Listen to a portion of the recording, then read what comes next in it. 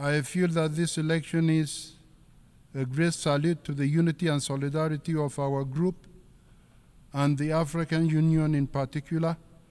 which has spared no effort to achieve the choice of a single continental candidate,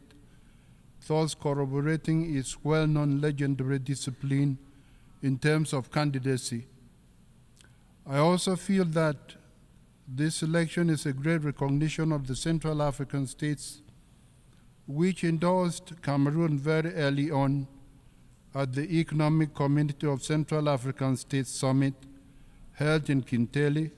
Republic of Congo on January 19, 2022. In addition,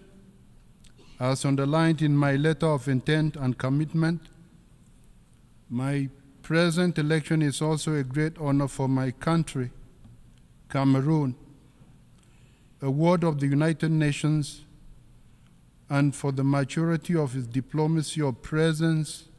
and active participation on the international scene. Moreover, this election is without a doubt a great tribute to my head of state,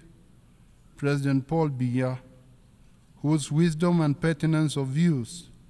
are regularly expressed from the rostrum of our General Assembly.